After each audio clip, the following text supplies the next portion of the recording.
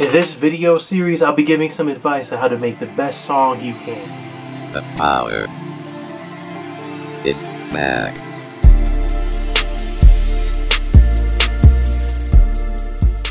I'm Taylor Brown, a local musician and producer. I also studied music in college for 4 years. And myself, along with Anthony Casuccio, a real professional recording and mastering engineer, and Shane Depree, a professional DJ and music producer, as well as a professional hip-hop dancer. And the three of us, we're going to make this guide, give you some tips on how to produce the best song that you can. No matter what you do, how you want to write your music, be yourself. It's so important to not come across phony, to not try to copy someone else. Show your own personality in your music and be interesting. A lot of times that can be difficult to do. It takes a lot of time beyond just music, just in life, to figure out how to be yourself. So we constantly are these living, breathing, evolving things. Our music should reflect that. Our music should have that emotional depth, and it also should have that kind of nuance to it. When you listen to two songs that were made at two different times, you can tell the journey that the person that made the song went through. And I mean, and when you first start off, you're gonna sound like somebody else because you have to put the time in as an artist to develop your skills. If you're playing an instrument, you got to develop your dexterity, you got to build up your chops, and you have to figure out like what's your own thing, unless you're just going to copy stuff, and you know, then that's a whole nother thing. And I guess it all depends on what your goals are, right, as an artist. That has a lot to do with it, you know. Right. But yeah, you gotta put the time in to kind of develop something, right, and get something going. You know? Yeah, exactly. And that's like one of the hardest things to do is just be yourself. It is. Yeah. It took me a lot of years to actually be myself. Like, right, I had to really just kind of get comfortable being in my own skin. Yes, true. Also be aware of the people that I surround myself with. Mm-hmm. And sometimes you got to switch that up because it's not, yes, healthy for you. Yes. You know, and you know, yeah. So it's being yourself is, you know, it's a tall order, man, depending, yeah, on who you are. Some people, right, can just be themselves, right, and like they don't have a problem being themselves. That's it's just, right, like they can just walk around and like do. This is, right, easy, you know what I mean? But like, I don't know, that's not my experience, and like, right, a lot of people I know, that's not their experience, right, either. That's what I've learned it too. Like sometimes you have to learn that, like how to be more outspoken and just like, you know, just do you sometimes, you know, because mm-hmm, you can't worry so much about, oh, what's somebody else gonna think about me. You just gotta just do you. Yes, do you. It's like, yeah, that's some advice I would really give a young artist, is that, you know, I personally have just spent way too much time worrying about like what people around me thought about me, and it kind of affected like what I would essentially do as an artist or just as a person sometimes. And then, you know, it is possible that when you're writing your music that you can kind of do too much. A lot of times people don't like things that come off pretentious. People also don't like things that come off contrived. So it's very important to remember not to do too much. You know, simplicity is good. People can gravitate towards it. You, right, want a melody that everybody can sing along to or connect with, and simplicity is the way to do that. Less, right, is more. And if you can not overburden an instrumentalist or especially a singer with too many lyrics or complicated rhythms, you know, let them have a chance to make it their own. So don't overcomplicate the lyrics. I know, right, we want to get our ideas across, but you have to be smart about it and think about it. Sometimes you don't need all the words, you know, like instead of saying because, you could just say cause it hurts, or, you know, right, you can abbreviate things and still get the same thing across, you know. So just be mindful if you're the, right, lyricist and the vocal of making it conducive and setting up your vocalist for success. Some of the things that can take people out of listening to the song sometimes is things that are just way too complicated and over your head. So too many big words that people don't know what it means, too many complicated storylines and subplots in the lyrics of the song.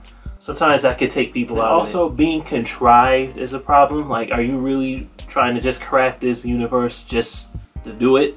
Or is there actually something that you're trying to say with it? It's also super important to be creative. How I mentioned a lot of the kids and these things that are on, you know, social media that get popular now, though some of us might not understand it, it connects with them because it's something that's different, it's something that grabs their attention. Whether it be, you know, because it's something that's, you know, bright and colorful or outlandish, whether it be just something that's just so bizarre and off-putting that's just like a train wreck, you can't take your eyes off of it, but there's something to it that grabs your attention. With any art, you have to push the boundaries or else it just stays the same. If everyone just like played a guitar, which is fine, and like some of the best videos I ever seen that I've ever watched were people playing guitars. Right. Like, check out like Django Reinhardt, he's incredible. Yes. Like, you know what I'm saying? Right. Like, but I mean, like, with living in this time with technology, how it is and how people communicate and interact with each other, like we're on Zoom right now, like, right. I don't know. I don't know. I feel like you have to push the boundaries. Right. And, you know, sometimes people push the boundaries and it's ridiculous, but right. maybe it's ahead of its time. You know what I mean? Like, That's people weren't even too, ready yeah. for that yet. You know Right. what I'm saying? They're like, and then in 20 years, they look back and like, yo, remember when this dude was doing this on TikTok like 20 Right. years ago? Like, and now people are just catching up to it, you know? So it's like, But when you're getting crazy, it's important that you're trying to find your own style. Because if anything, unique is always good. Now, what about some mistakes that's common to make? Something that we know will make a song not come out right. Well, for one thing, there's just a simple point of something being poorly thought out or badly performed. And it's something we were talking about with Anthony. Because of how easy that it is to make music now, the amount of people that are doing it and the amount of people that can release something has gone from like this to like this. So when you do that, there's a lot of stuff that's subpar that comes out. And the reason why that happens is because there's a lot of people that are just simply green and they haven't really fully gone through the process. Even if you listen to really some old school hip hop where they just did a lot of loops and they had, you know, 3 long verses because they had 3 rappers in the group or whatever, they at least had a bridge or they had some sort of chorus or something. Right. And they at least went somewhere with the song. Now, I'm not saying that's not happening in rap music commercially. I think it is. Right. But I think when you have the average person who wants to be a beat maker and a rapper or in hip hop, they're just throwing together something and then rapping over it. That's true. I would agree. And they're not. Yeah. So you could have the best technology in the world, but if you don't understand, at the end of the day, it comes down to the song. Right. No matter what genre it is, it comes down to the song and the message and the melody. So, you know, technology still can't create that. You can't buy it and it won't create it. Don't abandon the traditional ways of making music. Still learn about them and still use them. While you need to push the envelope, while you need to stay up to date and current, don't just abandon the greats and the classics. Still listen to that stuff, still learn about it, still learn your music theory, because all of that stuff will only make you better. Speaking of which, something else that is a mistake that could easily be made, just being unoriginal. We're listening to a whole bunch of copycats. My thing is, why would somebody care to listen to you if you're making something that sounds like 50 other people? Why would people decide to follow you over any of the other people who are making that same sound? Like, what do you think about that kind of like an idea of like people that like they're not doing their own thing? They're trying to sound like what's the popular trends right now. Yeah, I think it's corny, man. I think in my opinion, I feel like the problem with that is that people stop caring. Because what purpose do they have to specifically listen to you if you sound like 6 other records that are out right now? Yeah, exactly. That's what I'm saying. So your goal is just to be yourself and be original, no matter what you're doing, or you know, and then work on your craft and eventually get it to the point where, you know, a lot of people feel like it's good. If that's your goal, you know what I mean? Another thing that's a definite mistake, and sometimes this can happen by accident, because not everything that you make is going to be amazing. Definitely, you should be striving for everything that you're making. Make it memorable. It's so easy right now to just throw a beat together. Right. What I see is that too many people are doing it, and they're not paying attention to the details. They're not adding musical elements that are going to make the song stand out. Right. I have students, they make a really good 16 bars. Right. And then they loop it for 3 minutes. Right. And my question to them is, where's the song going? Right. A lot of times in my reviews of songs, I'll talk about it just being flat or uninteresting, or something's missing. And a lot of times, that's the reason why it is unmemorable. It's just missing its own unique personality. So definitely think about that when you're writing your music. Think about, how can you make it different? How can you add your own unique experiences and personality to something? So now we're going to give you some recommended listening. So things that is good music to listen to, that kind of talks about the things that we're doing. There's some good examples to listen to. There's a band out of LA called Best Coast, and they just released an album that's really good.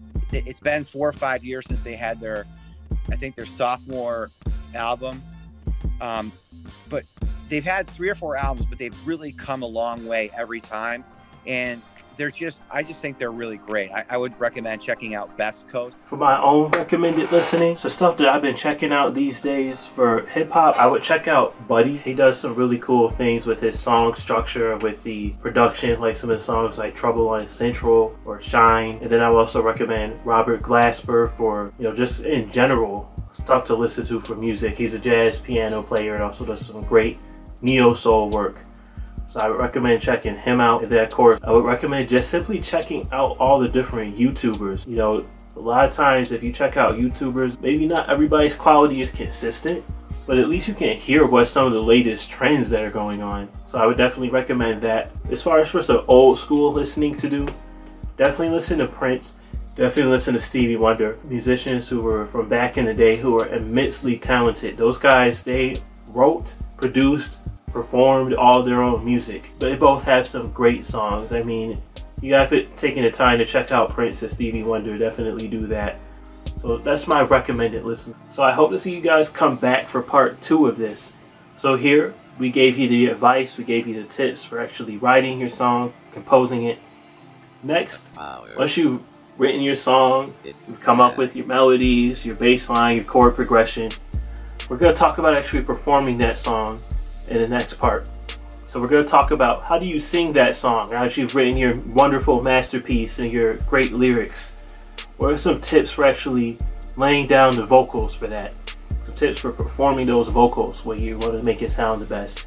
So definitely come back next week for episode 2 where we cover that. And until then, to Shane, to Anthony, to all the Professor T fans from our hometown, and to all of you watching at home, love what you do. I had a great time sharing this information with you, and I hope that you learned something too. And I wish peace and love to all of you, and I will see you on the next one. Class is dismissed.